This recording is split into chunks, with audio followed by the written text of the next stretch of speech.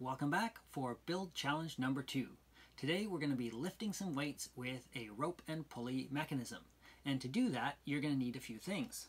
You're going to need some string, and you're going to need some pulleys, and you're going to need something to use as a spool, and something to use as your winch and your crank. So, string is going to be real obvious. You can use basically anything that's around your house. Doesn't matter if it's a real Lego string. Pulley just needs to be anything that you can guide and control the string with. And if you're not clear on what that might be, maybe check out the other video on pulleys. Your spool is going to be something that can wind up your rope. So if this is my rope and this is my spool, when my spool turns, it's going to wind up the excess rope, which is going to lift the weight off the ground as the rope is collected into the spool. And if you don't have any pulleys, I'll just quickly suggest that you can easily make some out of all kinds of different Lego parts.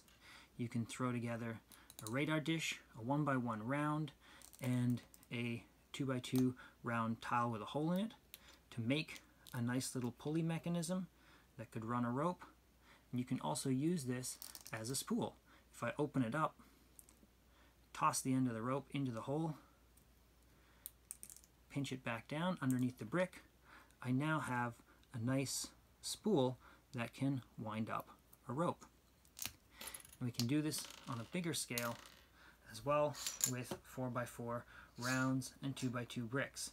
You can also consider using the hubs from the inside of tires as both spools and pulleys, and lots of different sizes might work.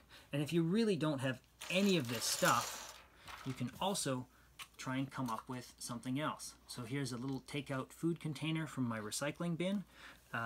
If I get some parental help to punch a couple of holes in the top and bottom, you can see I've hot glued an extra lid to the underside of it.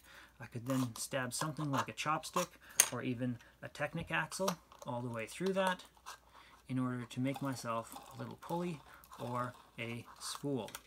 And as far as the string goes, I could hot glue gun that directly on there, or I could punch a little hole and tie it into the hole.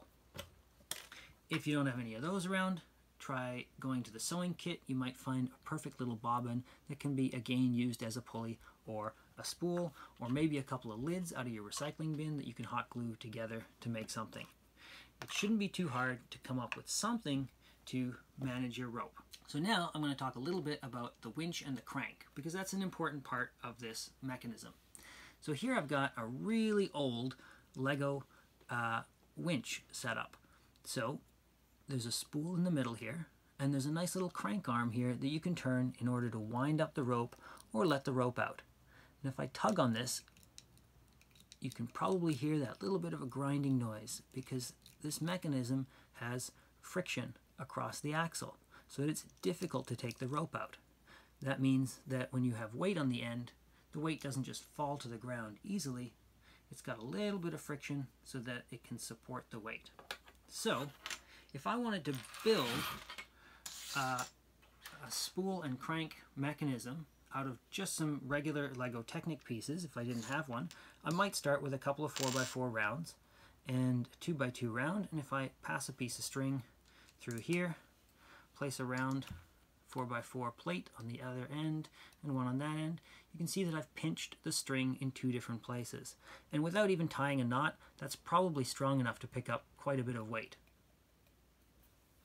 So now I just need to build some kind of a mechanism that's going to serve as my crank. And this could be built out of just about anything, but I'll just make a quick example here that if I use this little box, and if I throw an axle through the middle of my spool here, and that's difficult because there's a string in there too, but that's okay. And then I attach that axle to my box, and then at this end I might create myself a little handle that I can easily turn at one end, that you can turn to quickly and easily wind up your rope. Now you'll notice that I don't have any friction on this. So if I wind up my rope to pick up some weight, as soon as I have even the tiniest bit of weight on there, it all just falls right back down. So one of the easy ways to add friction to a mechanism like this is to use a Technic friction pin. If I add a 16-tooth gear to a friction pin and then add a second gear right in here beside the one that has friction, right away my mechanism is going to turn with friction because this gear is turning this gear and this gear is turning the friction pin. So now I have a lot more resistance on my mechanism, and if I tug on this rope, it doesn't come out nearly as easily and my mechanism can lift weight. Okay, so that's enough for spools and winches and pulleys. I think you've got the idea, and I'll link a few videos that you can check out if some of that didn't make sense. So I'm going to bring in my Lego tower crane here. This is one of my favorite sets that I've always got built, and I'll just quickly talk about a few of the components here on the tower crane set. So if I add a little bit of weight onto the hook here, you'll see that that weight is supported on two lines from the same piece of rope, and that piece of rope starts here at the end of the crane. It goes over a redirect pulley here, over another redirect pulley here, over this pulley that gives mechanical advantage at the hook, and into the spool and winch mechanism at the back. And when I turn that mechanism one way, the rope is collected onto the spool and the load goes up, and when I turn in the other direction, the rope is released and the load goes down. Now I've marked this with a 50-gram sticker because this weight here weighs 50 grams. And in a mechanism like this with mechanical advantage, there are two lines supporting the weight. So the weight is distributed evenly and 25 grams of weight are being supported by each line. And again, I'll link another video that'll talk a little bit more about mechanical advantage. So with those basics established, let's go into our build challenge. Today's challenge is to build a mechanism with a rope and spool that can lift a weight. Could be a block of Lego, could be anything else. In the easy version of this challenge, you're going to build a relatively simple mechanism. And that mechanism has to have at least two things.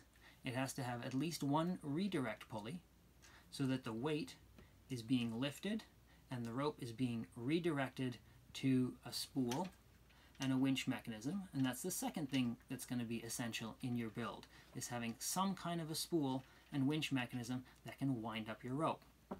Now, it doesn't matter if you don't have Lego to build this. You can build the whole mechanism underneath a chair, underneath a coffee table, or you can build a big arch out of Lego pieces, whatever you want. The important thing is that you've got a redirect pulley and a spool.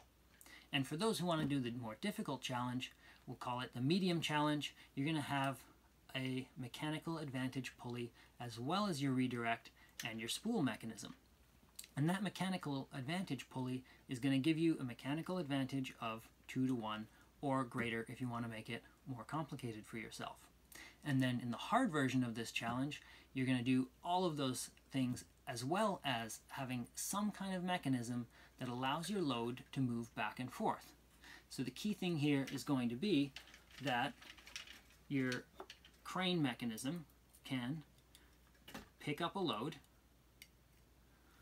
move the load, and bring the load back down to the ground after it's tracked it across. And that's the difficult version of this challenge. So have fun building, and I look forward to seeing what you come up with.